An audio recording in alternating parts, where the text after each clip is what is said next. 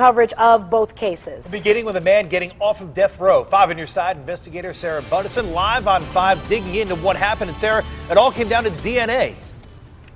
That's right. A Cuyahoga County judge threw out Anthony Apanovitch's conviction last month based on inconsistencies in the DNA evidence. Apanovitch was convicted 30 years ago in the rape and murder of Marianne Flynn at her Archwood Avenue home. According to these court documents obtained by NewsChannel 5 investigators, the original DNA test indicated Apanovitch was guilty. But at a hearing last month, an expert said that test was unreliable. The judge ordered a new trial and for Apanovitch to be set free on bond.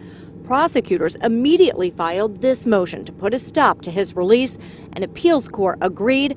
Apanovitch will remain behind bars for now.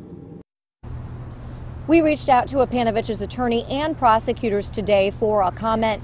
No one wanted to make a comment today. A hearing will now be held to determine if Apanovitch should be set free until his new trial. If he is released, he will be required to wear a GPS ankle monitor.